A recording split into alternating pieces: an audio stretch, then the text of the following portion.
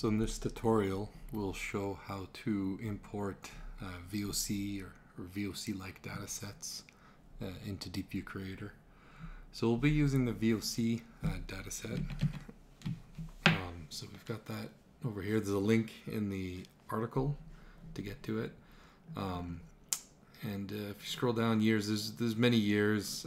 If you kind of read through it, they explain differences year in, year out. But the sort of 3 years to remember are 2007, which provides a test set that can be used with 2008, which provides a training set, and then finally 2011, which provides only the training set. And then in other years, there's other parts to the data set. Some have additional segmentation images and things like that, for example. But we're just curious or interested in the detection samples, so you can go ahead and download one of these. So just to show you where to find it, if you go under 2007 and then you can click dev kits here, but it just basically shoots you down to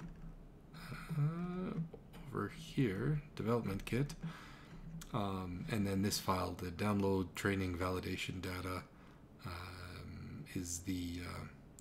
is what we're looking for. And then, or sorry, this is 2007, so you can get the training validation data there, but there's some corrections in 2008. So for training, it's probably better to use the 2008 data set. And then for test data,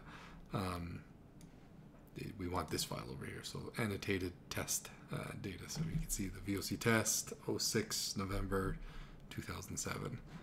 And then for the 08, when we go down, well, it actually says test data is now available, but yeah, only on their evaluation server. So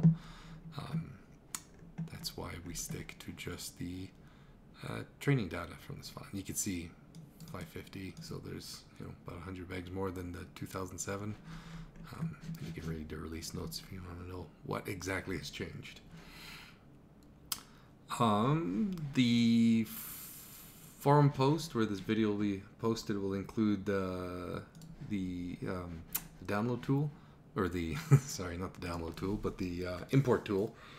So once you've downloaded the data set, you can run the tool on your machine. There's no, you just save it wherever you want. It has no special dependencies on DeepView Creator. It'll create the project file and everything for you.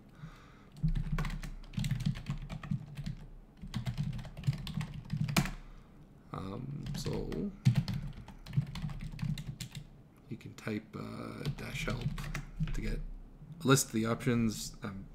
Kind of difficult and truncated are tags specific to VOC. So truncated means it's missing part of the object, so it's an incomplete annotation, so we normally don't use those. And difficult is just if it's a particularly tricky one. I don't know if there's actually many examples of it in the dataset itself, but they're optionally, don't typically use it. Group refers to for the project we'll be importing into, whether to import as the train or the test set. And then project refers to obviously the DeepView project. So if we say project, and then I keep my projects over here, so say DeepView / VOC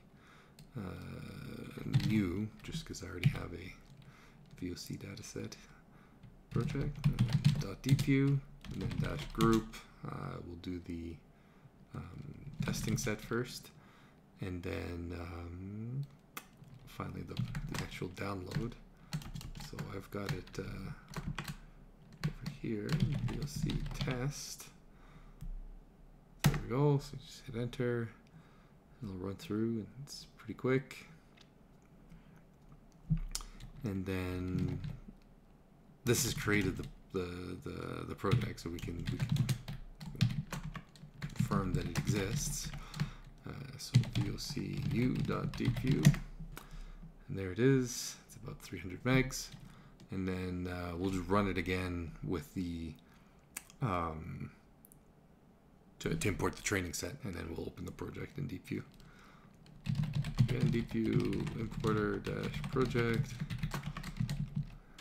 deepview/voc-new.deepview, and then the group will be train this time.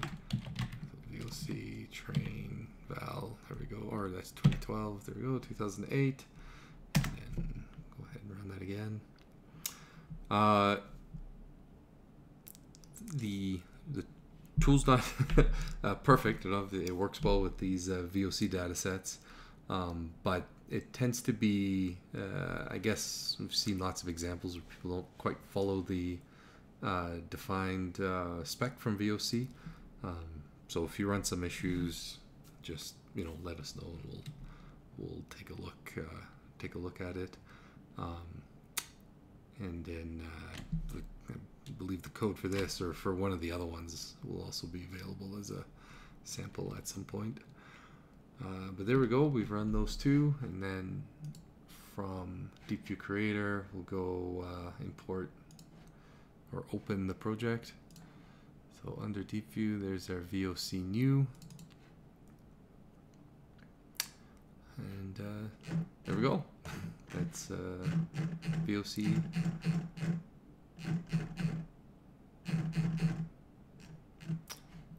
So it's got a number of labels. I believe it's 20 labels, and then there's about 3,000 train images and about 3,000 test images for 6,000 total images. And then if we click number of images at the top here, you can actually switch this to number of labels, and we see there's it looks on average is nearly 2 labels per image, so total labels is about 12,000, and that's just because there's often multiple objects in an image. We can go and open it. So this one here should have two people, person 1, person 2, and then we could filter by look at all the airplanes, all the bicycles, and so on.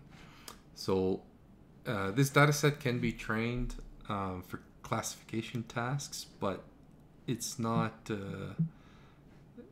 ideal for it, mainly because a lot of the bounding boxes are pretty, well, like you saw person, they're very, very, very tall, so it'll get squished down when you're running just the classifier. And anyways, this data set's really meant for detection tasks. Nope, it's a big data set, takes a long time to train. I think around 500 epochs is where we're kind of starting to surpass kind of 30% type accuracy. We start to expect some somewhat meaningful bounding boxes. But anyways, that's it for the importer, and then we'll follow up with another tutorial that talks about things to know while training it, and maybe some important tidbits about the detection data set itself. Thank you.